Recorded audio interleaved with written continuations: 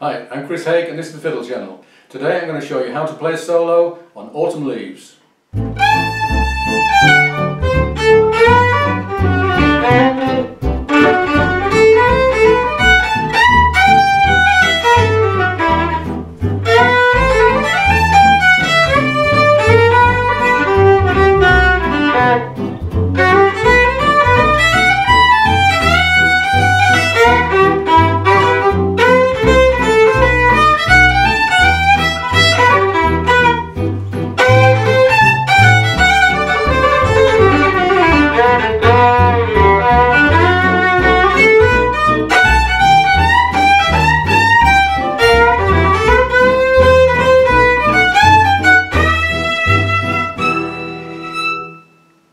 What I'm not going to do today is to show you how to play the melody, but we're going to concentrate on finding easy ways to play a solo over Autumn Leaves.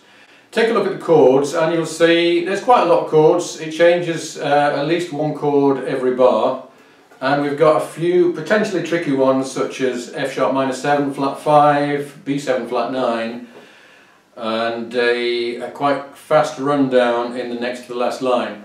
So if you were taking this bar by bar, you might think this is going to be a pretty tricky one, but in fact Autumn Leaves is a pretty straightforward one, and I'm going to show you some really easy ways to approach it.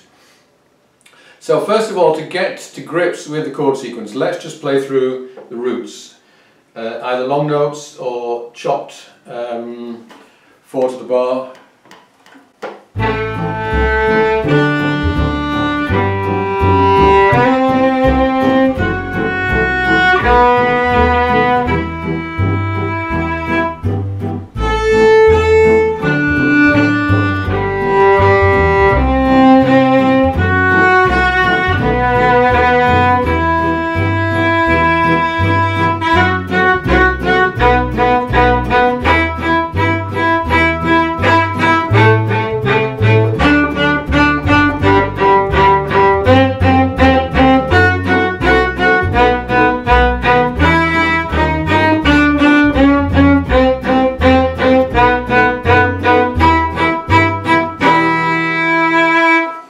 So that's useful just really for orientating yourself, no use whatsoever for actually soloing. It could be useful if you wanted to play backing, if you went to something like, but that's something for another lesson, I think. So if you're going to improvise, then what's the easiest way to approach it? Let's look at playing just the natural minor scale. So that would be, we're in the key of E minor, and incidentally it can be slightly tricky working that out because looking at the first 8 chords you don't reach an E minor till the 7th bar. So it's very easy to think this is going to be an A minor because it starts on an A minor 7, but it's not, it's an E minor. So the natural minor scale,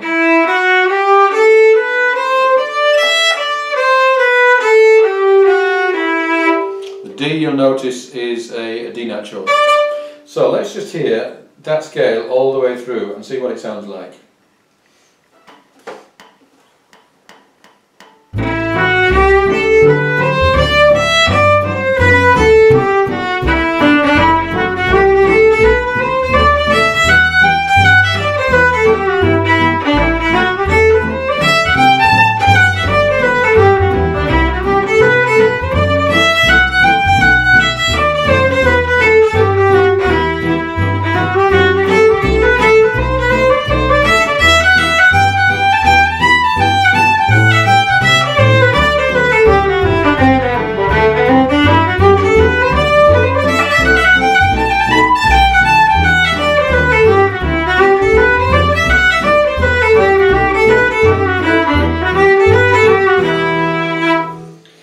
So that's nothing if not easy. If you were listening carefully to the chords as you were playing, you'll notice there's one thing that's not quite right about that, even though it mostly sounds okay. When you get to the B7 chord, you're happily playing a D natural note, when really it's begging for a D sharp, which will be the third of that B7. So once every 8 bars that's going to sound slightly wrong. let's just play again, and I'll play the natural minor again, but whenever we hit that B7 I'm going to play a D sharp.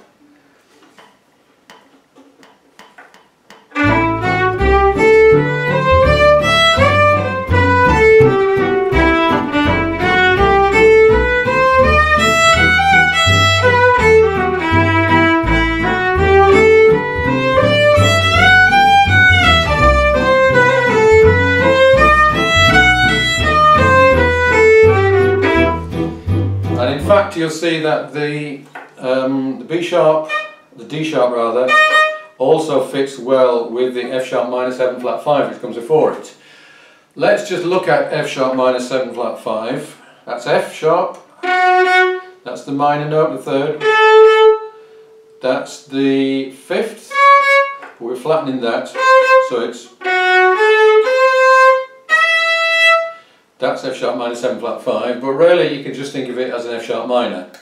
But that fits neatly with the B7 and the E minor,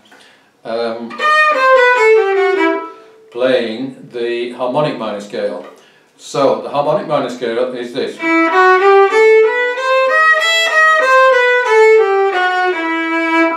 So let's see if the harmonic minor fits all the way through, or is it just going to fit over that line.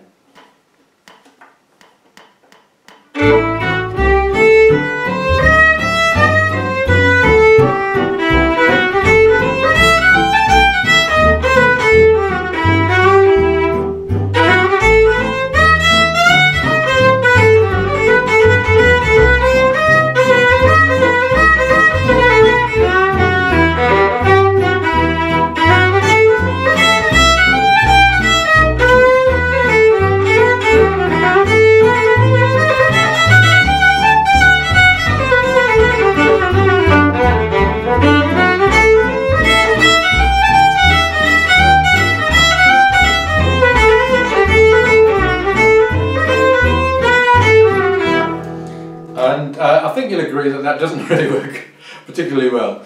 So if you're going to be thinking about playing around minor scales, then what you want to do basically is natural minor for the first line, and whenever you get that F sharp minor 7 flat 5 to B7 to E minor, then you switch to the harmonic minor, which only really affects those notes. The rest of the notes are the same. So that's one approach, simply stick with minor scales. Another approach is the E minor pentatonic, which starting on an E, D string,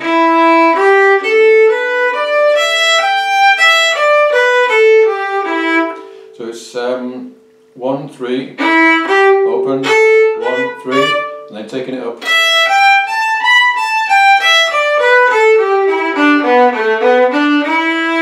Which is the same obviously as the G major pentatonic, which I bang on about an awful lot, but it's the relative minor of that. So let's hear just playing the E minor pentatonic.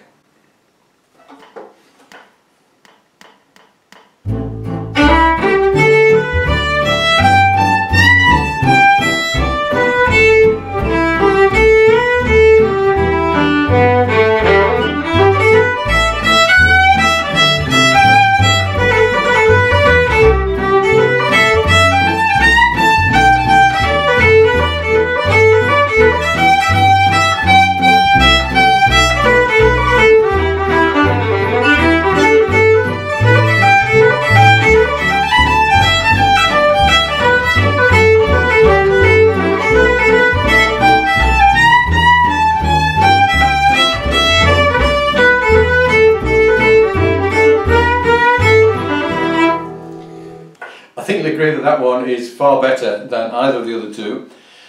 Even though we're still using the D natural all the time, because it's now forming itself into pentatonic phrases, which are always musical and always kind of hold together, this is a far stronger way of approaching phrasing, and it's always going to do better than approaching it as just minor scales. So I think that really works well. But better still is going to be the E minor blues scale. So to that pentatonic we're going to add a flattened fifth.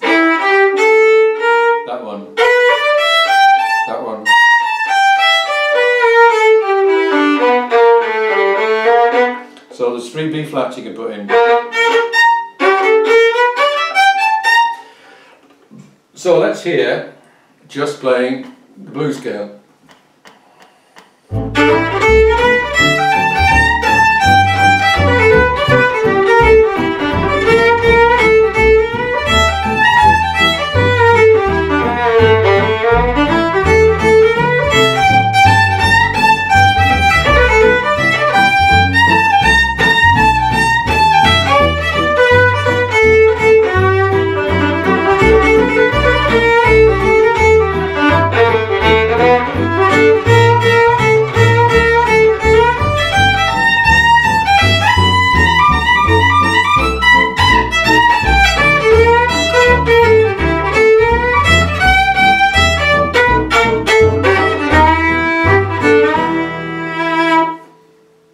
And that is better still. It's far more expressive. It gives you a lot more freedom. And those bent notes really bring out kind of emotion. So, out of those 4 approaches, I think the E minor blues scale is by far the best. But that's not to say you should stick with just one, because all 4 approaches work in their right place. Now, another way of approaching this is by looking more closely at the chords. And rather than taking it chord by chord, think of it as a whole set of 2-5-1s. Now, I do have a video all about 2-5-1s, which I'll put a link up to, hopefully right here. So if you look at the first 3 chords, where the 1 is G, the 2 is A minor, the 5 is D7, and the 1. So those 3 chords kind of fit together as a natural unit, and any phrase that you start on the A minor 7 can lead towards the G. That kind of thing.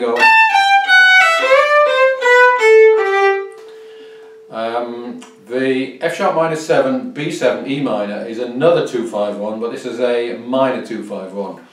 So we're going from F sharp minor as the 2, B7 as the 5, and E minor as the 1.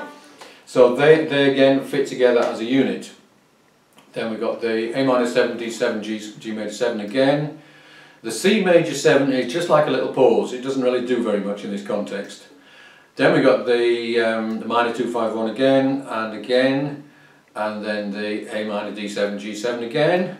And then the next one is a slightly dressed up minor 2-5-1. There just happens to be that little B7 in. And then we've got the rundown, which we'll talk about a bit later, and then a 5 and a 1. So, just think of it as 2-5-1s. Let's try and phrase it that way.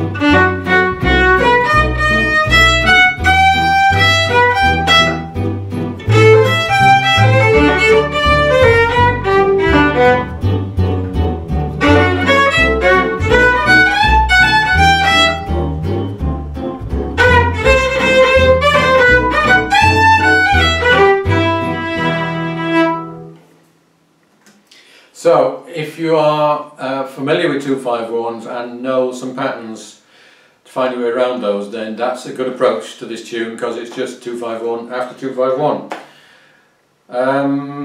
Let's just look at that rundown. You could, if you wanted, play something fancy like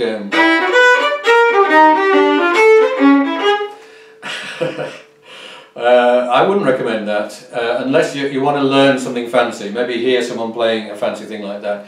You could just play the descending line,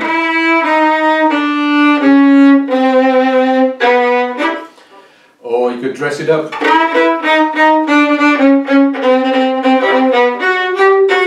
something like that, which would be quite nice.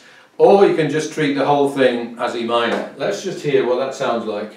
I'm going to play, I think it's the last 8 bars. Yeah, here we go.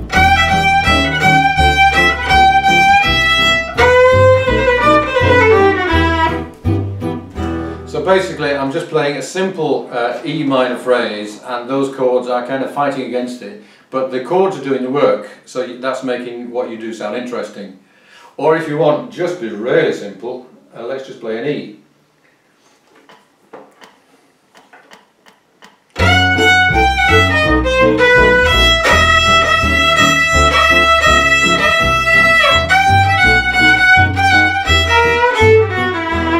And that works really well. One thing to say about jazz tunes in minors is that the minor 9 substitution is really nice, by which I mean if you're in E, then hold an F sharp over the E minor, and it gives a really strong effect. I'm going to play a little solo where I do a lot of that on most of the E minors.